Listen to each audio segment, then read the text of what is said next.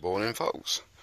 I've got a few things to do to the bike. It's going in for its first service Wednesday, 300-mile service.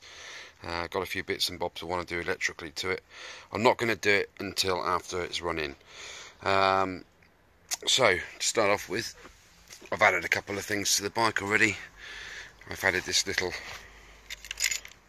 gizmo here. I've had this on a few of my bikes actually, so it's a good few years old. It just screws up. There's one on each side, just screws up to tighten it to clamp it down. It's got a big seating area, so it fits perfectly on there, and that is for my sat-nav mount. There we go. That's it. It just sits on there like so for my sat-nav. I've also bought one of these USB voltage meter and cigarette lighter. You could use that for an electric pump if you want to. I'm going to use it for a cigarette lighter because I smoke. Right, where to put it? I thought about a few places because there's a few different attachments in the kit. You can stick it somewhere like that, but would it hinder the steering? Very possibly, and that would look a bit weird because it's not the right way around, not the right orientation. I've had a bit of a play around and where to put it, and I think still the best place to put it for me would be there. Sits in there quite nicely, doesn't affect any of the workings of the bike. And there's a USB feed there for me sat nav. So that's that. A couple of other little bits and pieces I've bought. I've got a Royal Enfield mud flap, so that will go. Obviously, I'm going to warm this up because it's quite stiff. I'll warm that up first, bend it, and stick it on there just to stop a bit more of the crud coming out, and more effectively to stop my flipping feet getting soaked every time. Because when you're going along in a straight line, the water's spraying at the belly panel. As soon as you steer, whoosh, whoosh, water's coming straight onto your feet. So it might stop a little bit of that. Next thing to fit is a little bit of additional lighting. You can get these strips. They're about £6, 5 or 6 quid.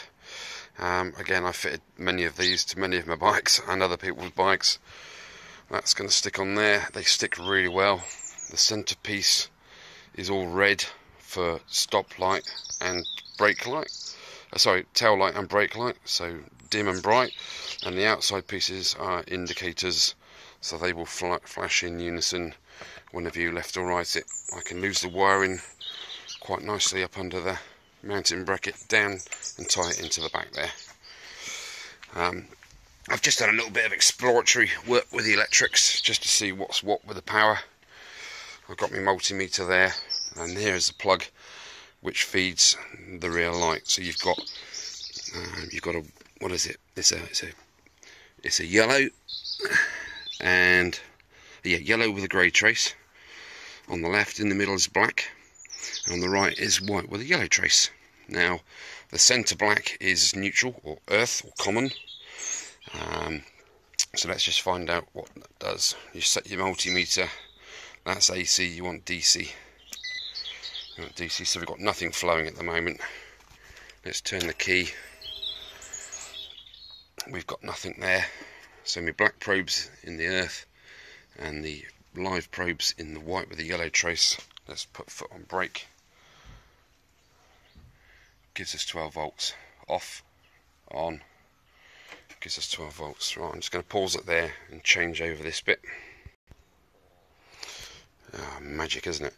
So, always turn the ignition off when you're doing any electrics. So back on with the electrics. I've swapped this live probe over to the other side, the yellow with the white trace, and I'm getting 12 volts straight away. So as soon as I turn the key off,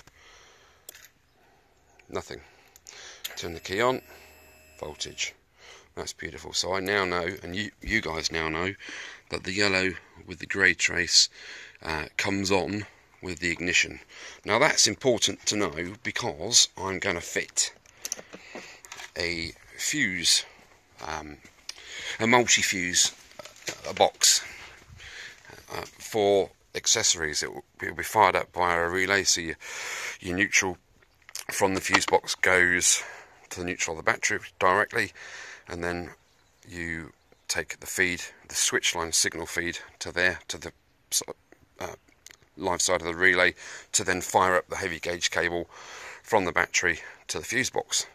And the good thing about this fuse box, I fitted a few, they have little tiny LED lights built in next to each fuse, and when the fuse blows, the light comes on.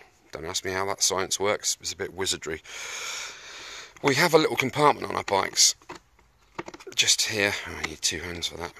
And they do say that this little section here is for our handbook, but unfortunately it doesn't fit our handbook. It sits up about 15mm, it's too big.